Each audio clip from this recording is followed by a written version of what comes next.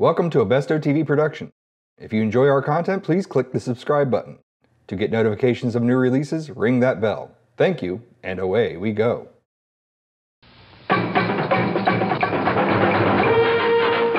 Well, we've talked to just about everyone from OSI 74, a brand new channel with a lot of weirdness. We still haven't talked to the founder of OSI 74, which is me. So I'm not sure how am I going to interview myself? Woo! Harold Gant, Creative Continuity at RetroCon 2015. Wait a second. What year is this? 2015. Oh, okay. You from the future?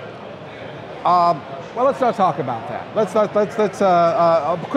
I could be from the, maybe you're from the past, I'm from the future. Some weird space-time continuum thing I think is happening here. Before there's a huge antimatter explosion, maybe you could do me a favor and interview me for Creative Continuity.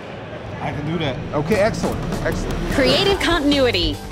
We bring the convention to you. Harold Gant, Creative Continuity. I'm here with the Cinema Insomnia creator. And host. And host, yes. The unnecessarily mysterious Mr. Lobo. You are under my power. Look into the hypnotic eye. You're not dreaming. You're watching Cinema Insomnia.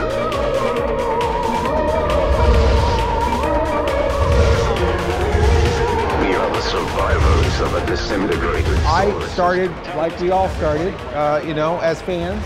I wrote articles for magazines about movies, and I did cartoons and a lot of things that didn't amount to much. And then I got a job at a TV station. They had a movie at 3 in the morning that ran 20 minutes short. And I went to the general manager and I said, "You've got this movie that runs 20 minutes short in the middle of the night. Could I fill that 20 minutes with something?" And because that time wasn't really valuable to them, they didn't have a lot of advertisers.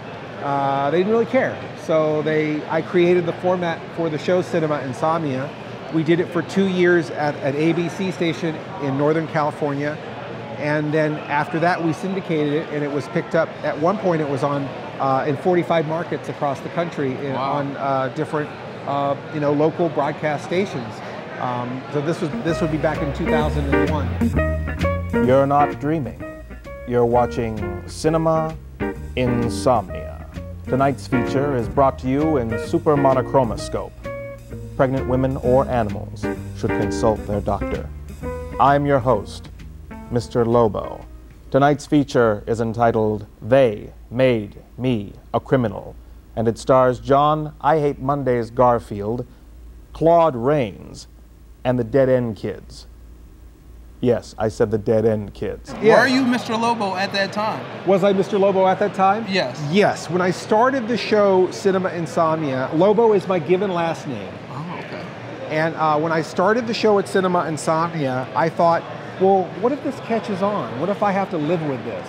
And I didn't want to be like getting into my car at like 2 in the morning and have someone go, hey, Uncle Spooky Pants. Yeah, I saw the movie last Saturday night. So instead of Uncle Spooky Pants or whatever, Dr. Lazybones or whatever, I thought, well, if I'm Mr. Lobo, I could be someone's geometry teacher. I could be someone from work, So I thought it was something that I could just, I felt it was a persona. Like when I grew up in the 80s, there were people like Mr. T and Pee Wee Herman, and they were all like kind of these larger than, yes, the Dukes of Hazzard. So 80s. Larger than life people who would live their character, and I always thought that was cool. So I thought that, well, I'm going to do this character, and if it works out, maybe it'd be something I could just keep going. So I came up with Mr. Lobo, and it was much easier to be a character, because when you're yourself, you're really self-conscious. But as Mr. Lobo, I could kind of make fun of myself a little bit. So if I made a mistake, it wasn't me making a mistake, it was Mr. Lobo making a mistake. So it was, for me, as a novice in front of the camera, it was more comfortable to pretend I was somebody else than to, be so naked and go, you know, this is me, a regular guy you'd have a beer with. That's hard. I'm not a normal guy anyway. I've always been a little odd. So I just sort of made fun of myself and became kind of a caricature of myself. So that's how Mr. Lobo happens. Philip's sideburns are pretty woolly too, even for a werewolf or wild man or whatever he's supposed to be. We're going to try and figure out the timeline of this movie during the break. Sideburns. Sideburns. Talking apes? So, how is Mr. Lobo different from the real Mr. Lobo? I'm glad you asked that question. My ex-wife says that Mr. Lobo is all of my most annoying traits amplified. But I would say it's all of my most annoying traits finally set free. Ooh, good answer. So I guess it's easy to say which one you enjoy being more. Yeah, it's weird because when you play a character, and there probably drag queens go through this, probably a lot of people go through this, where you go through your life being a certain person, and then you pretend to be someone else for the camera. But after a while, and I've been doing this for 16 years, after a while, the person you're pretending to be for the camera is closer to who you really are than the person you pretend to be for ex-wives and your friends from school and your boss and the bill collectors, and you know, we're always pretending. Right. And so, you know, sometimes when you don't have your guard up and you're just being silly, you kind of surprise yourself that, you know, maybe there's more to you. We don't need to hang on to these cassettes and tapes and cosmic spools and whatnots. I mean, look at this. This is this Negative Land No Business CD in the long box, you know? Well, that's pretty rare. I mean, my Negative Land collection, I mean, that would just, I'd never be able to replace that. So we'll put that in the keep box. But most of this stuff can go. Look, your copy of Serial Mom, you know, you don't even need cereal. You know, and this autographed copy of Hairspray signed by John Waters, he scribbled all over it. It's worthless. But Mr. Lobo's copy of Stephen King's Misery, I mean, this is on 8 easy listening cassette tapes. You know, the whole book. I mean, how often does Stephen King write about writer's block and alcoholism? Almost never, right? So we can keep, I guess we'll hang on to this one. What can I tell them about your show to bring them in? Well, you know, it's funny because we live in a world where it's like, I want you to like this, like me, you know, smush the like button. You know, you can't force anybody to like anything, certainly not. I think that the people who find it, who are the most interested, some of them are people who are fans of things like Elvira or Mystery Science Theater. Basically, people like strange movies, sci-fi, horror movies, cult movies, and they want kind of it presented in a way with some comedy and some, we show a lot of like old retro commercials and short films, and so it's kind of mixed through with a lot of weirdness. We do interviews similar to this on some of the shows. So it's, you know, it's a bad movie and some good company on a Saturday night or whenever you want. But I think it's best enjoyed in your jammies with some hot cocoa, or you know, or stronger beverage, and you know, have a few laughs, and you know, they're not bad movies, just misunderstood. Convinced? Do you have hepatitis? Well, watch anyway. Would you like hepatitis? You're not dreaming. You're watching Cinema Insomnia. They're not bad movies, just misunderstood. New episodes only on OSI 74. What can you tell us about OSI 74? OSI 74, that stands for Outer Space International, which is basically a made-up distribution company. That's how it started. All the old movies, it was always Universal International. It's like, well, if it's Universal, isn't it already international, you know? And then it was American International. It's like, well, if it's American, then how can it be international? So I thought, well, if I have something that doesn't make any sense, I can have my own distribution network. So Outer Space International is my distribution network.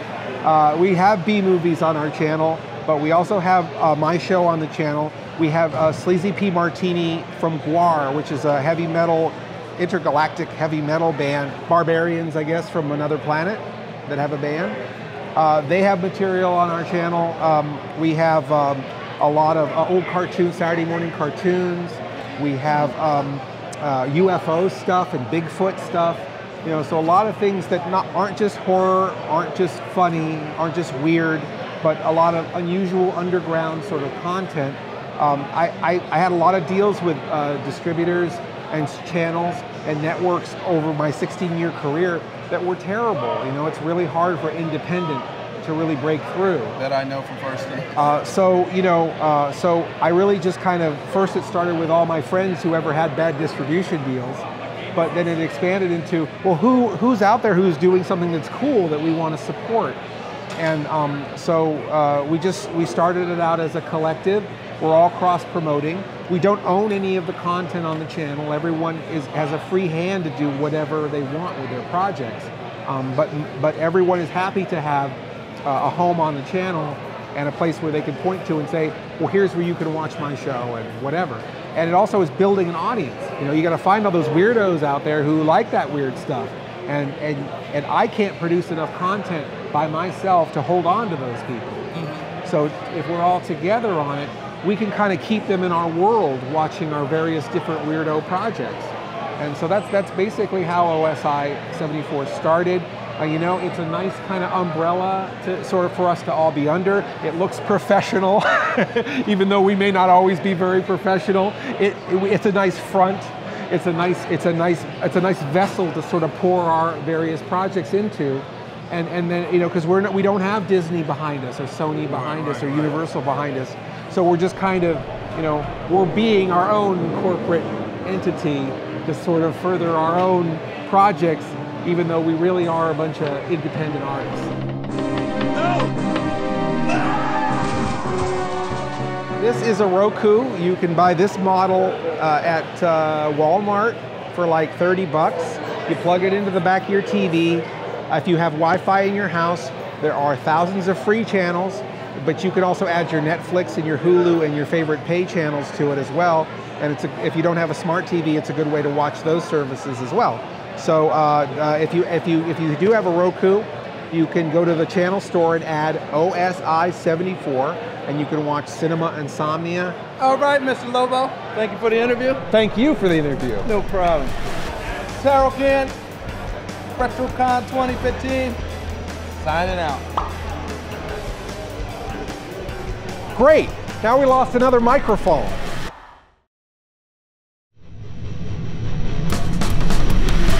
Watch Creative Continuity, Cartoons, Con Rewind, Mr. Lobo Does, and more on this channel. Creative Continuity. We bring the convention to you.